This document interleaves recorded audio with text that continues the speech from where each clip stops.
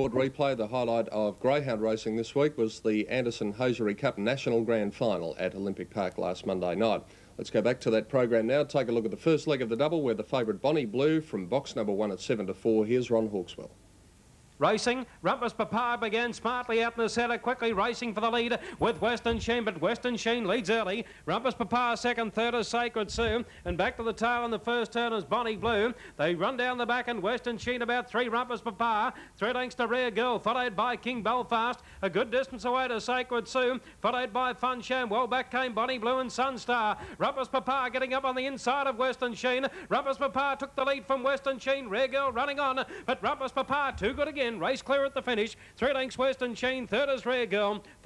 In the Anderson Cup final, the favourite Suzanne Gwenda from the white. Tonight is up there vying for the lead. Slow to begin was Cool Linen back of the tail with Carisbrooke Lass, and Suzanne Gwenda goes back through the field now to be third last. The leader is Pixieville, raced 4 lengths in front on the first turn. Tanjoba second, 6 lengths Glencoe Missy. They were followed by Paddy Star the outside, 3 or 4 away. Came Suzanne Gwenda, followed by Cool Linen. Going back to the tail, Carisbrooke Lass, and distanced is River Pearl down the back straight. And the leader was Pixieville, about 4 lengths in front. Tanjoba running second, 8 lengths away, Glencoe Missy. Suzanne Gwenda going through on the inside. Spotting the leaders, a big start though, coming to the turn. 100 metres to go and Pixieville is clear. 2.5 to 3 lengths out in front of Tanjoba. Then Suzanne Gwenda, but South Australia gets the money. Pixieville 2.5 lengths. Western Australia second, Tanjoba, Victoria third with Suzanne Gwenda. They were followed then by Paddy Star. Further back was 4 and 5, the Olympic Park double, 22.45. At Sandown on Thursday in the first leg, Sheila's Rocky the favourite from the red.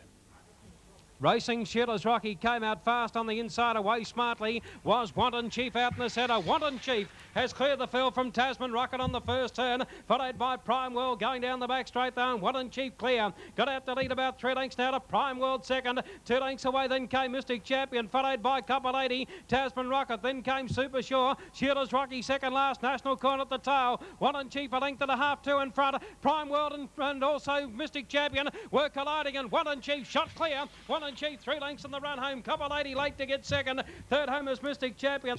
In the Sandown Sprint title, the favourite Stormglade, box 1. Again smartly, away quickly too is Devil May Care. Stormglade's back in centre field on the first turn as they run to the back, and Winley Raider whipping around the outside. Joins Devil May Care just in behind them. Jocks a flyer, Stormglade the centre, followed by Memorial Miss, then came Sealer's Cove. Instant recall, National Poppy. Winley Raider burst to the front off the back straight and moved away 3 or 4 clear of Devil May Care. Well back is Stormglade and Sealer's Cove, but Winley Raider racing right away.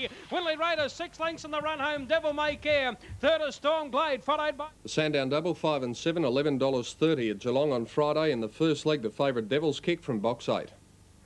Racing this time a little bit slow. Dundalk Grover on the inside. Calathea, Edwina Girl began smartly. Dundalk Grover now going through on the inside, followed by Demon Star. They were followed by Cheetah. Further back as Devil's Kick trapped wide. While back came Mercury Lad and Prezi Boy. Off the back, and Dundalk Grover took the lead a length and a half in front of Calathea, followed by Devil's Kick, who's struggling. Into the straight, Dundalk Grover the leader. Devil's Kick is getting up on the inside, but Dundalk Grover clear, and Dundalk Grover went on to win 2 lengths to Devil's Kick. Close up third is Calathea the outside.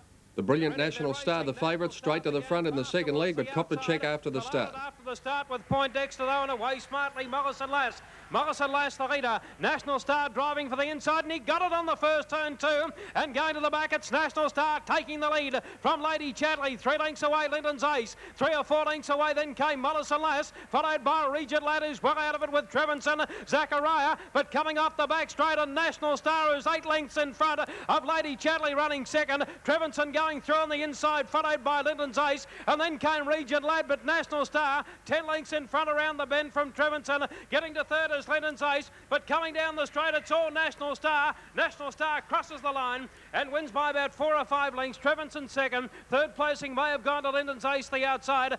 The Geelong double combination 1 and 7 paid $4.95. Last night at Cranbourne, the first leg went to Gypsy Bride from box 7 at 6 to 1. And let's take a look now at the second leg of the double with the favourite Kilmarnie Lad from box 4.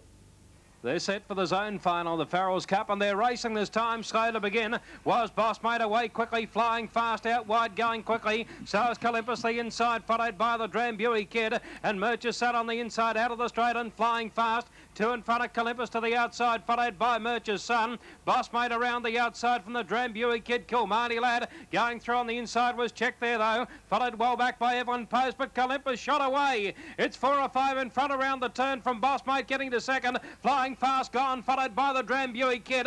Olympus strolls in though, wins by 6 lengths. The Drambuie Kid got up to run second, Boss Mate third. Then 7 and 1 the double at Cranbourne for $23.90. That was Greyhound Racing. Back with the harness racing from Moonee Valley in just a moment.